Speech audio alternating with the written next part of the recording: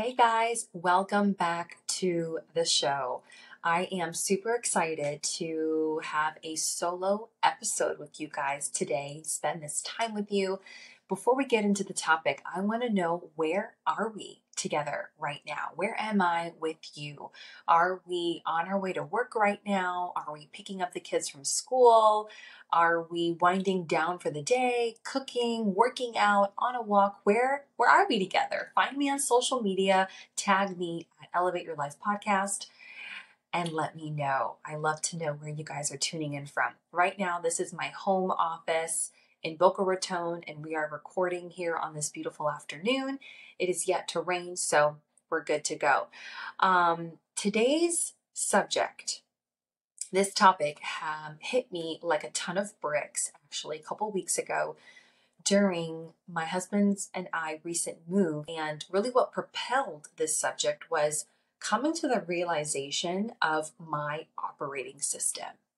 And it occurred to me how on autopilot we are with our habits, with our way of operating. We don't even realize the impact it has on other people.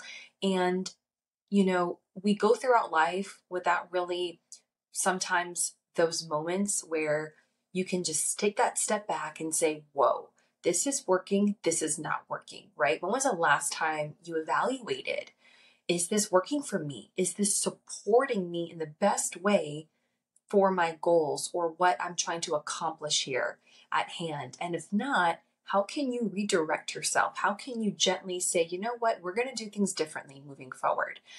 A lot of times when I receive the notifications on my phone to upgrade my new software, or there's a new version available, right, to download, I procrastinate. I'm that person that says, oh, I'll do it later. Or, oh, the operating system that I currently have is working just fine. When was the last time you upgraded your operating system? How often are you pushing the button to procrastinate on that?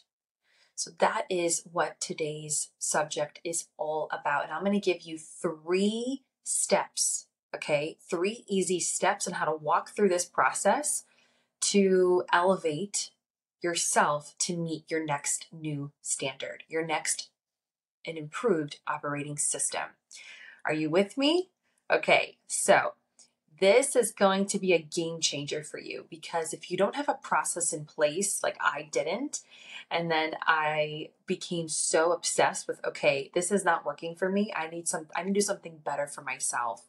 I've narrowed it down to 3 easy things, okay? And it's going to create less resistance for you. It's going to create more ease, less anxiety, more peace, and more presence, okay? So first and foremost, identify, become aware. Do you even know what your operating system is? Do you know what your system preferences are? Do you know what your habits are when a situation is presented to yourself, how you are going to respond based on your immediate reaction or your innate response system? Do you know? I know mine. It occurred to me very viciously as I moved out of our big home without any proper planning. So I went into full panic, chicken with their head cut off, trying to pack 6 rooms at once.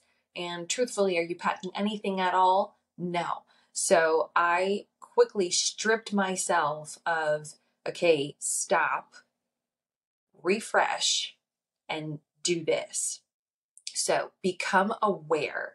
And that was a great moment for me to reflect back to myself what was not working. So what moments in your life can you reflect on that are just not working? Or you can say to yourself, this could have been done differently, and I see that now. That awareness is the first step. Without that awareness, there's nothing to look at. You won't even know where to begin. So first, identify what is your operating system, okay? And then what within that operating system do you know can be done differently to create more ease in your life? So, and then recognizing the difference between your true nature and what habits are learned out of fight or flight, survival mode. self-protection mode. We have these natural instincts that come out of us, out of, pure survival mode, pure fight or flight mode, pure protection mode. But those things perhaps are going to be protecting you and keeping you in your comfort zone, but they're not actually going to be supporting you to get through the tough stuff, to get through the next stage of your life, to get through the next challenge, to get through the next hard conversation, to get you through to the next promotion, to get you through the next stage of your child's maybe development, to get you through whatever it is that you have in front of you that you're looking to get past, that you're looking to grow through. We're not meant to stay the same. Every time I see my son, every day that I see him, I watch him, he's pushing the boundaries. He's pushing the boundaries because he's going to get bored of where he's at and he wants to grow and explore and find the next thing and expand his horizons. But as adults, we stop all of that altogether because we get so comfortable staying with what we know. But little do we actually know that we're dying slowly and deteriorating little by little by us doing that each day. So I encourage you, identify right now, where are your boundary lines? Where is that line that you don't step out of? Because that's your response. That's your comfort zone. You're not comfortable responding any which way other than this. Okay. And then also recognize, what is your true nature? What makes you come alive? What makes you feel more connected? At the end of the day, I will 100% choose connection over comfortability. Connected means having those hard conversations to let the voices of your soul come out, which may be hard, which may be difficult, which may be contrary to the voices of comfortability, which know exactly what to do in the scenario, which know exactly how to show up, but is it actually helping you progress in the direction that you want to go and create the outcome that you're looking for? Maybe, maybe not. So recognizing where your true nature lies and also where you would feel more connected lies. So begin to ask yourself, in order to feel more connected, what do I need to do? Instead of saying, well, this is the exact way that I know how to do this, which will keep you in that comfort zone. What would make me feel more connected? Connected to your soul, connected to your true nature, and becoming aware of those habits you must evaluate. This is the number one key to not being on autopilot, okay? Autopilot are those other things we just talked about, being in survival mode, being in self-protection mode. That's all autopilot. You know how to do that like it's the back of your sleep. Like it's the back of your hand. Okay, you can do all of those things in your sleep. But what you can't do is recognize what would make you feel more connected unless you begin to ask yourself that. So, step one, okay, you must change your thought process around your identity, because your identity is your habits. Your identity is the things that you do, not anything else.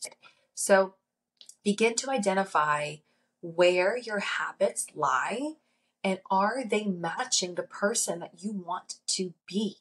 Because if the person that you want to be isn't the things that you're actually doing, how can you create more alignment and more connectivity to that in itself?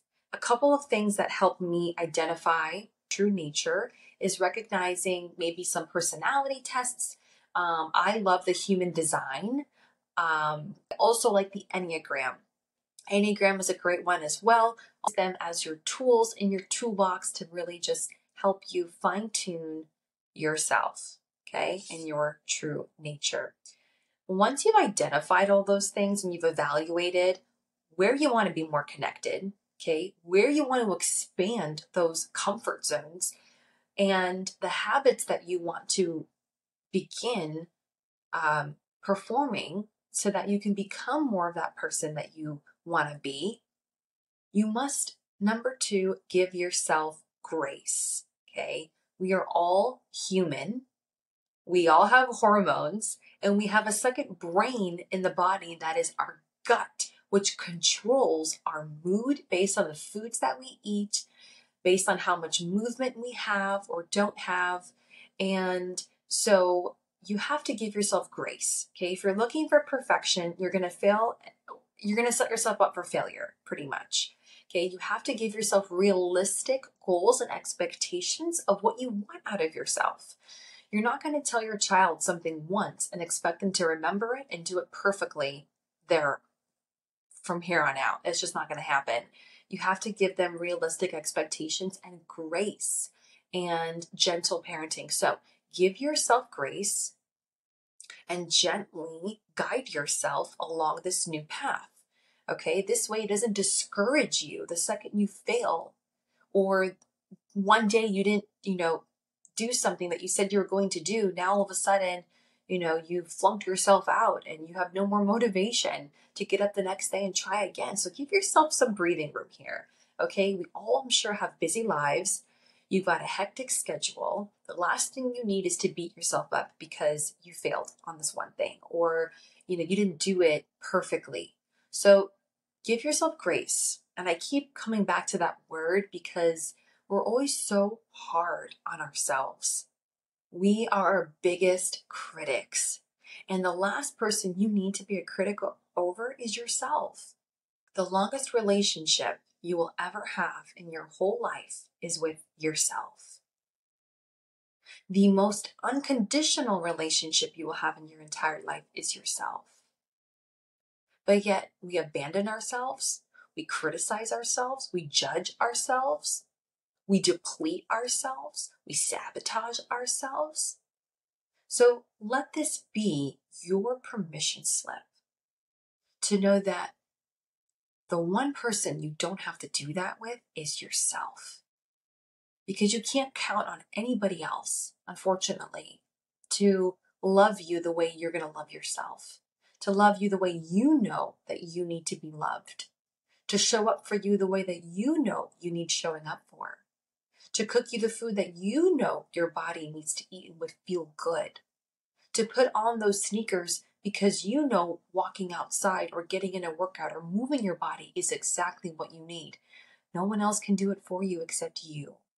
And so let this step 2 be one of the most important steps, because without giving yourself that permission slip, you won't stay consistent with anything. You're not going to show up for yourself because you're going to fail the second you don't wake up early for that alarm clock. Or, let's say you do put the procrastinate button on and you procrastinate on your next upgrade. And then a year's going to go by, and then 2 years going to go by, and all these excuses are going to come up. So take a hold of that and tell yourself it is okay. It is okay. Okay. You're going to wake up tomorrow morning and start fresh, and all is well. Okay. So you must become your biggest advocate and your greatest cheerleader. And I'm here to be your accountability partner because I see you and I get you. I see you and I get you. Number 3. Number 3 is my favorite because it is what I've been practicing with the most, and it's already created more presence and peace in my life. I'm someone who, I don't want to say suffers from anxiety, but I experience anxiety, and that is because of the pressure that I put on myself, which causes me to feel overwhelmed a lot. And like I have so many things to do, such little time for nothing at the end of the day. But that's not actually true. That's a lie. And that's the narrative I've been selling myself, which I'm no longer buying into. So number 3 is, what narrative must you no longer buy into and begin to prioritize your life and all of that it encompasses within. So what I mean by that is I want you to brain dump all of the open tabs that you have on right now, okay? On your computer screen, how many open tabs do you have? I want you to brain dump at the beginning of the week all of your tasks, all of your appointments, all of your meetings, all of the things that you need to accomplish by the end of the week, okay? All of your workouts that you want to have, the dinners you're going to make, everything brain dump. So the less you have to think about as your week goes on, the better, because you've already brain dumped it. You don't have to think about it anymore. Then you're going to prioritize everything based on when you're going to do it. It's like playing Tetris with all of your tasks and then putting them to each day. Okay, so this task will get done on Monday. This appointment's happening on Tuesday, and everything will begin to work around within your schedule. If it is not scheduled, it's not happening. If it's not penciled in, it's not happening. So pencil it in, have a slot for it. It's just like everything in my house. I truly believe everything has a place. If it doesn't have a place, then it goes out the door. Bye. Belongs to somebody else. It's not for here.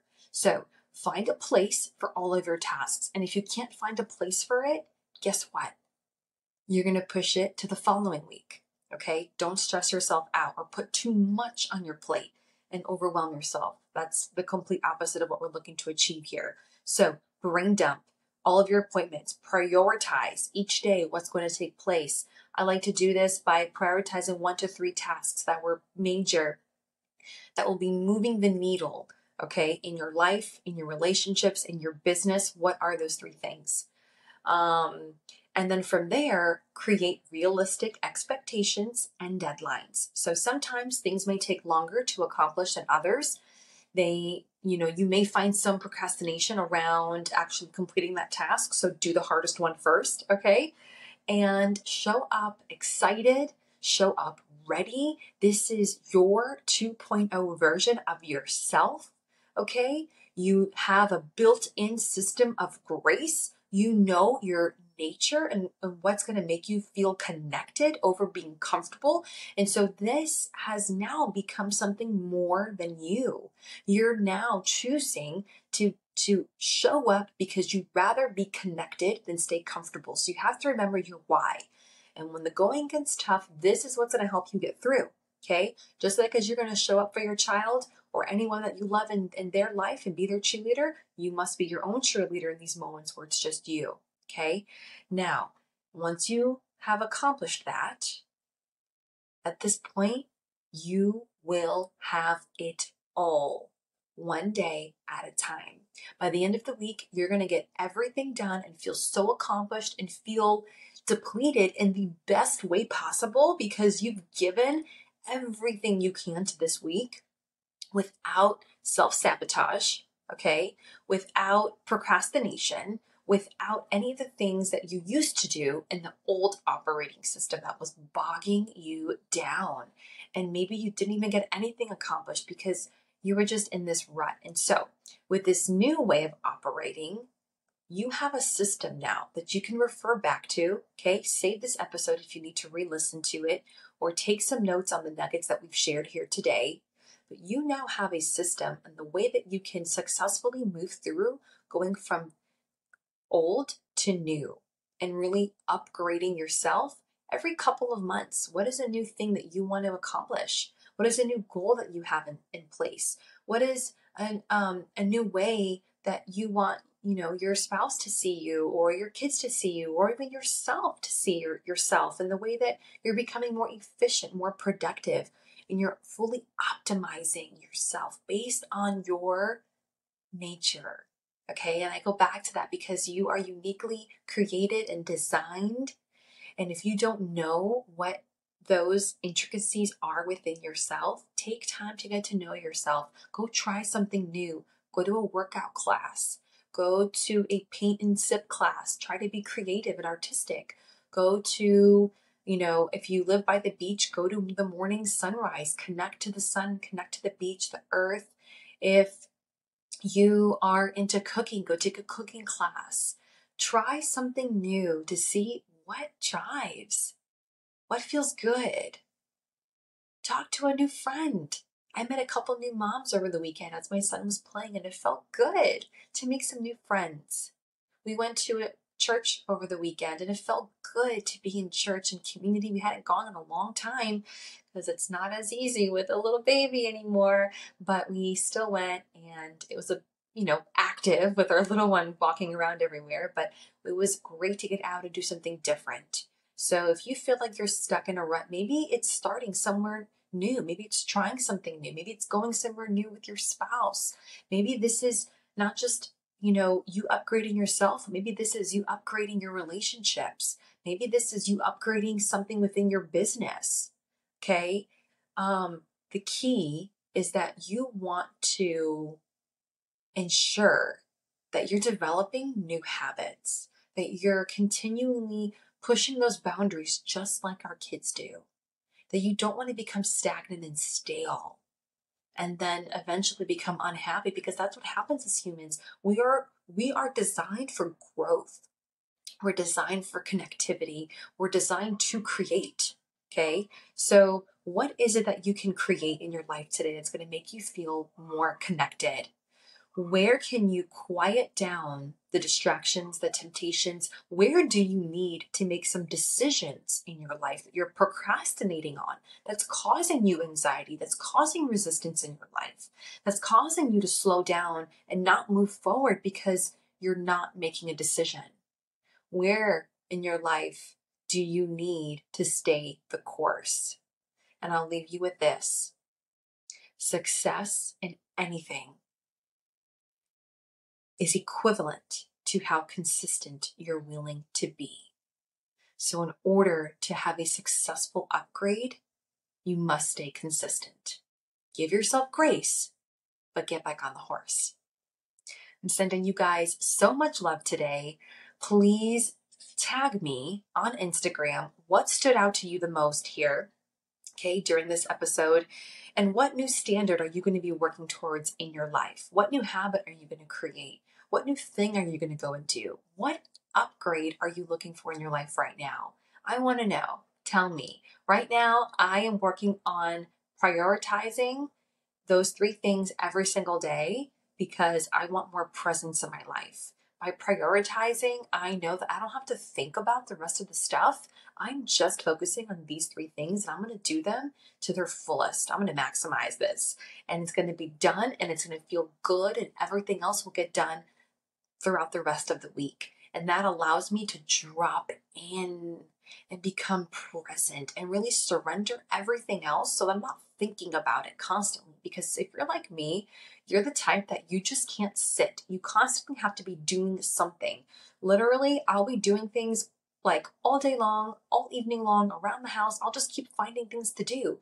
But that's actually sometimes not good.